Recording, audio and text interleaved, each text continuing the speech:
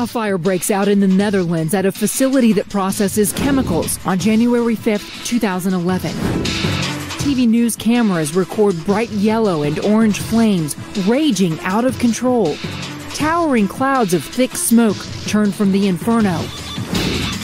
Firefighters try to contain the chemical-fueled blaze, but it's an uphill battle. The flames spread through the facility and find storage tanks of chemicals that erupt, causing a gigantic fireball.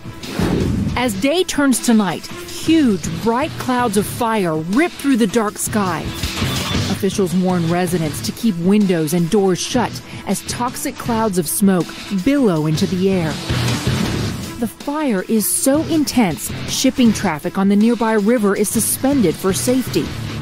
It takes 200 firefighters 2 full days to bring the massive fire under control.